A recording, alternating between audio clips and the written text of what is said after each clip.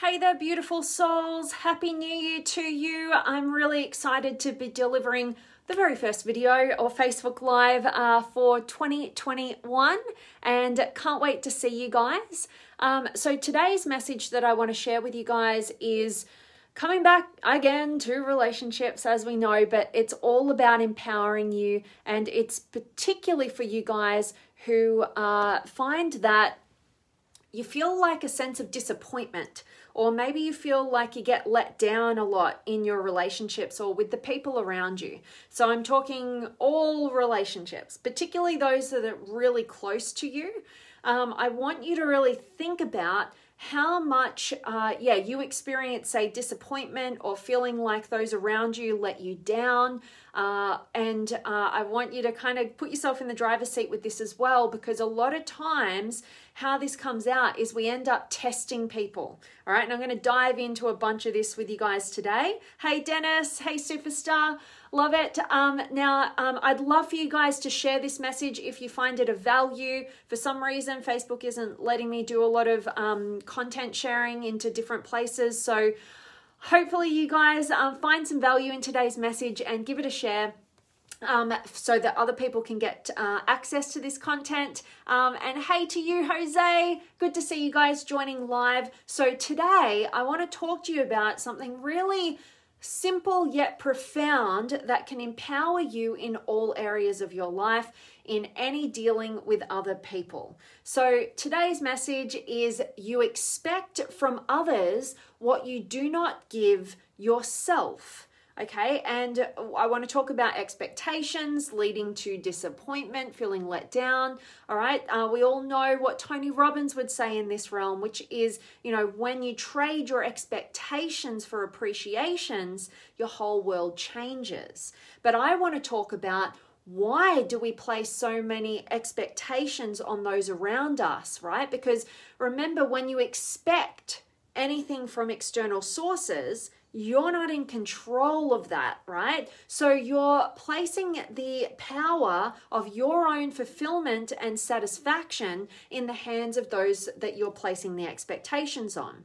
And so when we have a lot of expectations placed in external sources that aren't in our control as to whether they're going to follow through or not and deliver on that expectation, what we're doing is we're simultaneously setting ourselves up for disappointment, for feeling let down, right? We're creating the rule out there as to what is going to allow us to feel like satisfied or disappointed.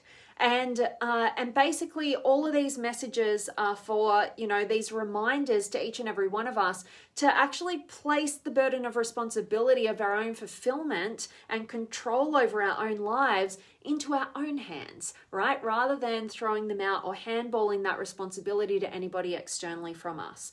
And so I want to ask you, are you somebody who has found yourself feeling a lot of disappointment? Maybe you feel constantly disappointed by the people around you. Maybe you feel like they let you down all the time. You can't rely on them to, fulfill on your own fulfillment, right?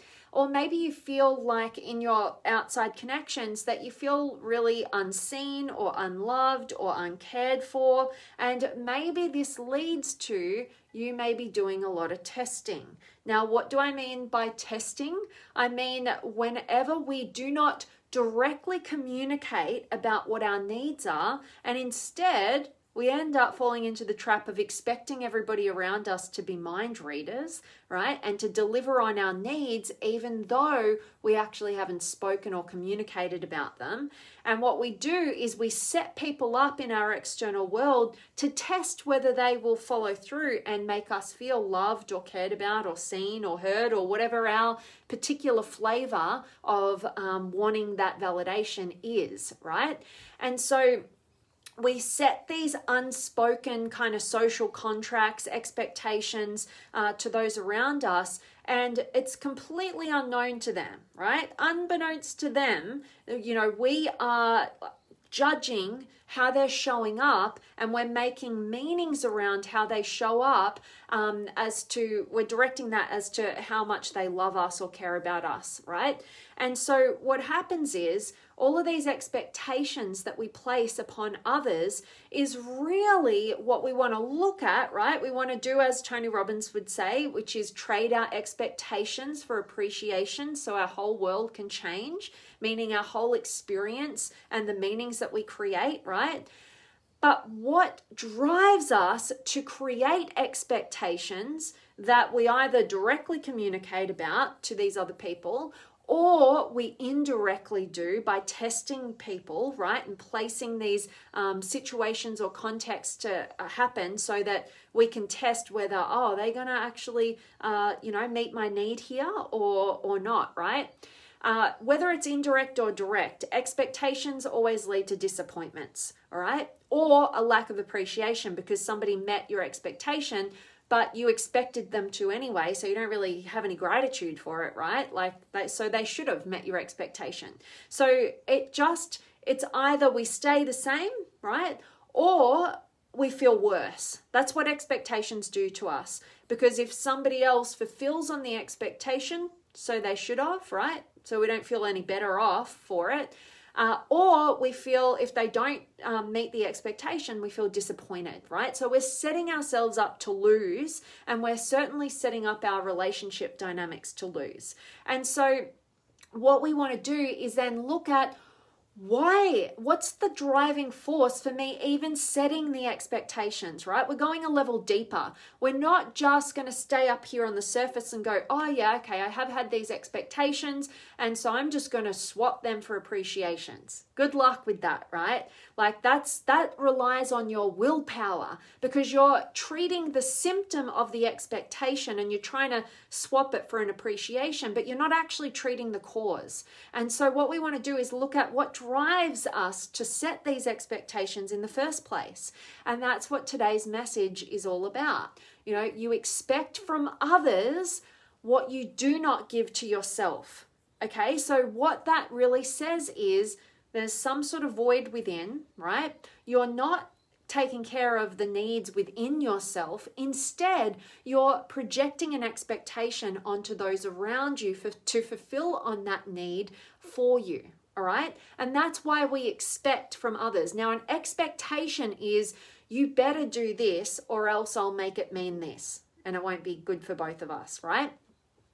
And so there's a lot of an emotional charge. There's a neediness behind all expectations. And that neediness behind the expectation is driven by the fact that you do not provide for yourself in that way.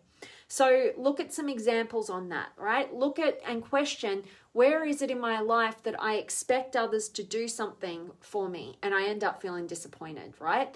And basically what we want to do is go, okay, well, what is that expectation, right? Like, for instance, I've heard so many people share this same thing, right? Like over the Christmas and New Year's break. There's been a lot of people that I've communicated with who have been like, you know what? Every year, they say this, every year I reach out to these friends of mine, these family members in my life or whatever, and I'm the one who instigates, you know, the Happy New Year or the Happy Merry Christmas, right? And they say, I've heard just so many people saying this, that's why I'm sharing this example, but then they say, oh, well, this year, you know what? I didn't do that. And you know what? Nobody sent me a message, right? It's just a funny example. But what is that saying, right? What that's really saying is, I'm testing these people in my life to show me whether they care about me, whether I'm important enough, whether I'm significant enough in their lives, that they're going to reach out to me. I'm testing that avenue in order to prove to myself whether or not they care enough about me or make me important enough in their lives. Now, why we have an expectation and then if they don't fulfill on the expectation, we make it mean something negative is because of what we're talking about today. What we expect from others is what we do not give to ourselves. So what we do, like this is the empowered pathway, right? Identifying the expectation that leads to disappointment when people don't meet it, and then identifying what specifically am I looking for in that interaction, in this example, to feel important in other people's lives, right? And then what we then do to be an empowered person who doesn't feel victimized by the people in our own life that we're not having a direct conversation with, right? They could have any number of things going on in their lives, right? And instead we're creating this poor meaning like, I'm just not important to them, right? I'm not good enough in their eyes, right? They don't care about me. Instead, what we're doing is we're going deeper into this, under the surface, and we're taking back the control of our lives. We're becoming the creators rather than the victims in all scenarios of our lives. So in that particular example, you know, that I'm making it mean that they don't think that I'm important, and I want them, I'm expecting them to make me feel important in their lives, right? What that really leads to, again, is what I'm not giving to myself is what I'm expecting to others. So how could I make myself feel more important to myself in my own life? All right. So this is not a simple, easy, like it's simple, but it's not like easy. It takes some work, right? And that's why most people want to handball the responsibility of their fulfillment to other people, put the expectations on others. So it's others failing at making me happy rather than myself failing myself, right? We all want to avoid, feeling like it's our responsibility, it's our failure, right? And so this is a process for people who want to really be empowered. And I trust that you guys who watch a video like this are that quality of people, right? And so it might take a little bit of effort, right? And you take on the responsibility. You can't blame anybody else when you don't feel important in this scenario, right? But when you do this, you become a free individual, right? Everybody wants freedom. Who doesn't want to feel free? Why wouldn't you want to feel like you control how you feel in your life? Rather than, well, I'll set this little test up. If they meet the expectation, I'll be no better off, so they should have. If they don't meet it, I'm going to be disappointed, feel let down, right? Feel victimized. And instead we want to swap that to, hey, I want to be an empowered individual. I notice this pattern. I see myself, expecting things from other people, feeling let down, feeling disappointed, blaming others for my, unhappiness or whatever it might be. And instead, you know what?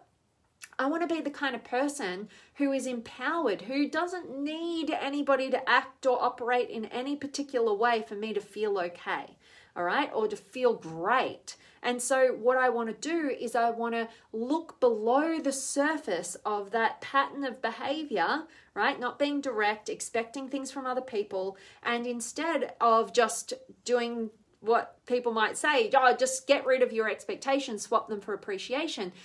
That is being just relying on willpower. I want to go below that because I want to eradicate my life of all disempowering patterns. And so I want to go the step deeper. I want to look at what's causing me to have these expectations of other people that my happiness and satisfaction is directly tied to, and I'm going to look below the surface and I'm going to identify exactly what I'm expecting, exactly what I'm feeling I want them to make me feel like in their lives, and then I'm going to allow that to shine the light on my own personal growth pathway, right? And that is how you not only give yourself the greatest gift of empowerment, of self-direction, of becoming the creator in your own life, and being able to, when you're not feeling great, know how to meet those needs again, instead of putting the burden of responsibility out there and not being able to control or feeling out of control in terms of your own emotional states because you've put all the power into the hands of other people to meet the expectations that you've set, either directly or more than likely indirectly. Okay, and so when you have the power to identify your own patterns, to understand yourself at a deeper level, you put yourself in the driver's seat to direct the course of your life from that place. And what happens as a result is that you don't only just create a phenomenal connection with yourself and become somebody who can fulfill on your own needs and is not reliant on any external source to make you a happy, fulfilled human being. you also now put yourself in a position where you actually get to create real connection and intimacy with those around you, right? Because the most repelling person that walks the face of the planet is one who cannot meet their own needs and is constantly trying to get something from those around them, right? Like they're totally unhappy unless you fulfill the expectation for them. So that means that when you're around somebody like that, it's very repelling because you're not accepted for who you are, and you don't only have the human responsibility to make sure that you're a fulfilled human being, now you're taking on the responsibility of somebody else who won't take responsibility for their own life. It's not attractive, right? And even if we don't have the language for it, we as human beings tend to be quite repelled by that neediness, right? And so if you want to attract high quality, amazing human beings that you can genuinely have great connection with and a phenomenal relationship with, in whatever realm that is, you want to realize that just as you can repel people with your neediness and your expectations, you can attract and magnetize high quality, healthy people by being a high quality, healthy human being for yourself, right? Who meets and fulfills on your own needs. You do the work so that you get to show up as a human being who's not just there to get something from somebody else, but you're actually there to co-create and expand in every dynamic that you show up in. Okay, so I really hope that what I'm sharing with you guys today is of value. Get you thinking about where in my life am I feeling really disappointed, let down by those around me. And instead of feeling victimized, you get empowered by going deeper than just swapping expectations for appreciations. You want to know what's driving you to place expectations on others. Remember that every expectation, it's like, hey, you better meet this so that I can feel this. Okay, so you're not taking control of your own life and your own fulfillment. You're outsourcing that responsibility of your fulfillment to those people who have to meet those unspoken or spoken expectations. And instead of doing that, what you're doing is you're now utilizing it to really shine light on your own unique pathway for growth by identifying the exact expectations and what you're expecting as a result, what that's going to mean if somebody met that expectation. You know, what's that going to prove to you that you're not fulfilling and clarifying within? So remember, what you expect from others is what you are not giving to yourself. And that void is one in which you can only fulfill for yourself, right? So to run around outside and just have all these expectations with all these different people and then you just keep getting let down and disappointed, you know, you're never going to win that game, right? There's always going to be the next expectation and the next and with these people and that person and whoever. And instead, what you want to do is go, you know what? All of my satisfaction in my life resides from within. I meet my own needs because I'm clear on what they are and I deliver on them for myself, and then I get to show up as a human being who's there to give and overflow rather than take something to fulfill voids that only I can truly fulfill from within. That's my message for you guys. If it's of value to you, please do share it. That's such a gift that you guys can give to me. And I love you for it. And I definitely want to check in with you guys, see who's been able to join. So drop me a comment. Let me know where in the world you're tuning in from. I'd love to hear your words of wisdom or your questions, anything that you'd love to share. So let me dive in. I've got Paul and Alps and Dennis Superstar in the house, and Sergio and Jose, hello to you, and Yon. And Yon, Happy New Year, Vanessa, and all the good people out there. Be and live your life authentically and find your purpose, live it. I love that. And so beautifully said, Yon. And very Happy New Year coming right back at you. And Chandra is here, and Dennis, finding that you might be a little bit guilty in this one, like all of us, right? Every single one of us has engaged in this process of putting expectations externally from us because we're not fulfilled from within. We're not meeting our needs within, right? It's a part of our evolution and our growth and our development, right? We've all been there. We've all done that. But if you're someone listening to a message like this, I take it that you're somebody who also loves to grow and you want to be the creator rather than the victim in your life and in your relationships, all right? So it's awesome to own it. That's the first step. If you don't have the self-awareness, you won't ever transform the pattern, all right? So love your courage there, Dennis. And Ariane is here, and Elf, and David, and Yon. What if they exceed your expectation and it leads to that relationship you long for? Oh, stranger things have happened. Faith and attraction in who you are. Be the friend you'd like to have, right? Absolutely. And, exactly. So I would say the less expectations you have, right? We've all heard that, then the happier you're going to be, the more fulfilled. If you're not expecting something to be a certain way, then absolutely. But if your expectations, if they exceed them, well, all the better for it. But you've got to, the purpose of today's message is to look at where you are placing expectations and then to question as to whether those expectations are really trying to cover up for a void that you're not fulfilling for yourself within. Right? Like if you have an expectation that they must meet that will prove that you're a valuable, worthy, lovable human being of some sort, right? And there's emotional charge connected to that, then, you want to look at that because you don't want to put that power outside of yourself. You want to go, okay, how can I instill within myself that I'm a worthy, valuable, lovable human being? How can I do that for myself so that I'm not coming to this relationship with an expectation, whether that's exceeded or not reached, right? I'm actually empowering myself so that I'm not trying to get something from the external world. And if we have our expectations exceeded, well, that's great, and that's valuable. And you want to hold on to those amazing human beings, right? And, but yeah, the topic for today is really just look at those expectations realistically, even if they're exceeded or not met,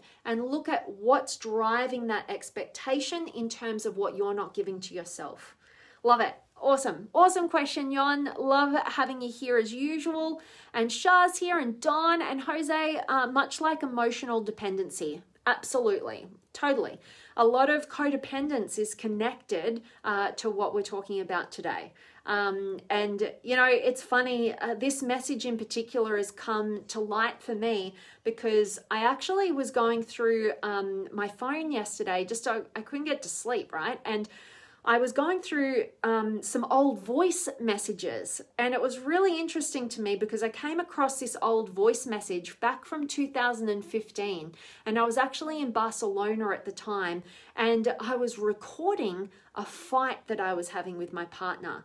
I don't know if you guys have ever done this before, but basically I did it at different times because, when you're emotionally charged and connected to something, you're in a fight, right?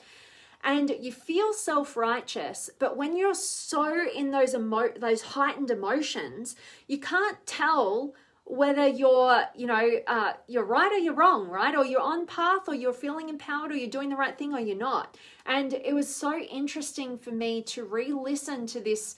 I think it was 10 minutes of an argument that I was having with a partner, and to just see, back where I was at that time and the expectations that I had on my partner and his expectations on me. It was so interesting to have captured that moment in time.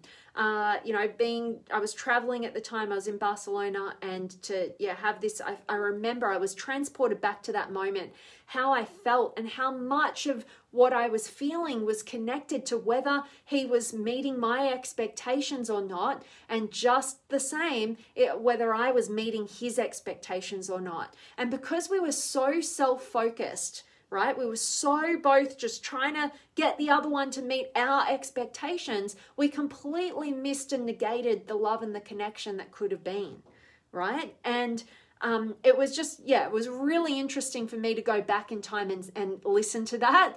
I don't know, most of us don't capture moments like that, but I've got a few, and it's very interesting to go back and see how codependent you might have been.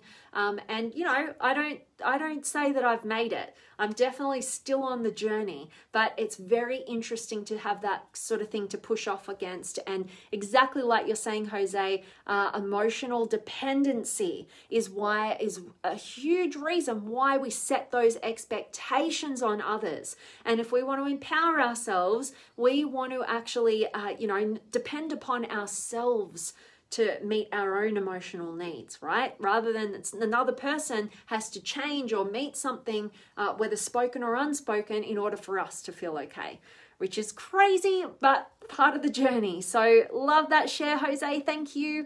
And Nicole is here, and Graham and Bank. Happy New Year to you too, my friend. And much love to you, Bill, as always. And Safi's here, and much love to you, Nicole. And Sanford's in the house, and Nadia and Jose, thank you. It was very helpful. I'm so grateful to hear that. Thank you so much for letting me know. And like I said, if it's a value, please do share it. And Graham, Happy New Year, Vanessa. A deep start to 2021 with this message. Grateful that you're here, my friend. And yeah, I'm excited. First Facebook Live of 2021. Hope it's of value to you guys. I've got so much in store for you guys. So I'm feeling good about 2021, despite all the craziness across the globe. And 𝗬𝗂, very intense message. Hope that it hit you in the heart, my friend, and added a lot of value. Live and let live. Totally. And we can't live and let live or give people what we all want, which is just to be accepted for who we are and loved for who we are, right? We don't want people around us you know, telling us what we're doing wrong, or, you know, making us not feel good enough, because we're already doing enough of that within. You know, that's part of the human experience. But you cannot let live, right?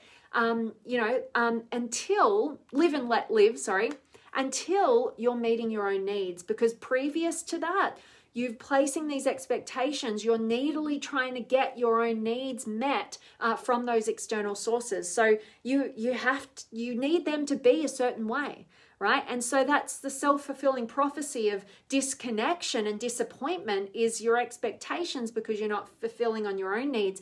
And oftentimes we're attracting our reciprocal. So just like in this voice message that I have recorded from 2015, an argument that I was having with my partner at the time, it was just both of us having such expectations on one another, and, you know, making each other feel totally unaccepted as who we are, totally unloved, and completely negating what we were wanting, right? And just creating a hell of a lot of disappointment, letdown, and moving us further and further away from love, right? So I know in my heart of hearts that every single one of us as human beings, at the end of the day, whether you're conscious of it or not, whether you're courageous enough to admit it or not, everything that we do is to get to a place that we can fully love and we can fully be loved and accepted, right? And so if we know that deep down about every human being, we can actually get beyond the surface level, you know, emotional dependency, like you mentioned, Jose, the codependence. We can get beyond that, and we can actually stop blocking each other from love, and we can actually break through that wall and get to that deeper place. All right, so love that share, 𝗬𝗂. And Alps are very true. Love yourself and your needs within. Absolutely. But the challenge is most of us don't know what the hell our needs are, because we're not questioning it. We're not looking at our expectations from other people. We're just thinking everybody around us is not doing the right thing, right? We're blaming them to save ourselves unconsciously from, you know, realizing that we're the ones failing our own selves and our own fulfillment. And so a lot of the work that I do is to help people identify and clarify what their actual needs are and how to fulfill them for themselves, so that they can show up in the world not, you know, at the whim and the mercy of other people doing or not doing things, and actually from an empowered place, a loving place, which leads them to that purpose of all human beings, the ability and the capacity to love others at your highest degree and love and be loved yourself. All right, so love that, Elves. And Jose, within, yes, absolutely. And Tammy, hi, have a wonderful new year. Thank you, beautiful soul, and loving that this is very true for you. And happy new year to you as well. And Brian's in the house. And Cindy, what's the best thing to happen in the new year? Oh, okay. Cindy, you know what? I think it's just, for me personally, I would say just more self-empowerment, right? That's why I deliver messages like these to you guys, because I feel like there's no greater gift that you can give to yourself than self-awareness and the ability to transform, which is self-empowerment, right? Because with self-empowerment comes freedom. And like I just mentioned, we get closer and closer to living on purpose, which is to love fully and be loved fully, right? And that's what creates fulfillment in our lives. So hope that answered it for you. Plenty of amazing, more surface level stuff kind of happening. But at the end of the day, we go deep in these messages. So that was kind of a deep one for you. I love it. And Wendy's here as well. And Simone and Yon, I'm loving that this is spot on for you. And Simone is from Salisbury. Awesome to have you here. And AJ, hello to you, my friend. And Graham, Barcelona is a beautiful city though. It is a beautiful city. But you know what, to be honest with you, most of my memories from that time in Barcelona, so in 2015 was really when I decided with my partner at the time, we were going to go live the laptop lifestyle, right? And travel around the UK and Europe. And we did that for about 10 months. And it looked all beautiful, but gosh, was it challenging. Like the fights and the arguments and the codependency and the growth, right, that all took place during that time was amazing. And I'm really grateful to my past self who did record some different elements of that, so that I, as my own self, can go back and I can reflect and I can see, you know, what was my pattern? Is my pattern still at play? How could I shift and change that? Because like I said, self-awareness is the greatest gift that you can give to yourself through, self-empowerment through self-awareness and the ability to transform. So I love that. Thanks, Graham and Allison and Helen and Wendy. Happy 2021 to you as well, beautiful soul. Much love coming right back at you. And Sheba and Reed are here, and Joe and Alex and Jose. What is meant to be for you in life happens when you love yourself first. Don't chase and expect. Totally. You know, the relationship that you have within yourself sets the standard for the quality of relationships that you will accept into your life, right? So if you are, if you have that loving of yourself and meeting of your own needs and that clarity within, then you're going to be repelled by people who aren't doing that for themselves, right? Because you realize how scary it is to be in a relationship with somebody who doesn't love themselves or can't meet their own needs, because they're not actually in relationship with you. They're not actually able to really love you to the depths, right? Because they're just trying to get something from you to fulfill the needs that they're not meeting for themselves. So you end up really feeling repelled by a relationship dynamic with somebody who doesn't have a loving relationship with themselves at the point when you have been getting yourself to a really loving place within. Not so much scary, it's more you create space and boundaries with those people, and you can have compassion for them because you know what it's like to be in their position.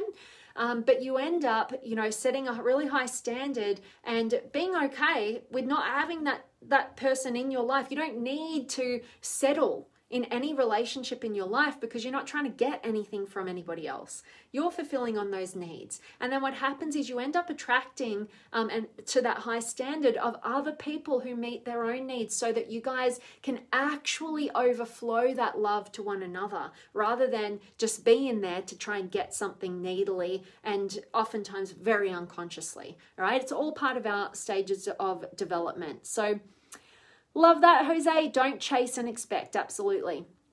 And Tess is here as well, and Simone, awesome, and John and Kathleen and Grace and Cindy, great, thank you. I'm so grateful that this is of value to you, Cindy. Thanks for showing up. And Simone, I am from Melbourne, Australia.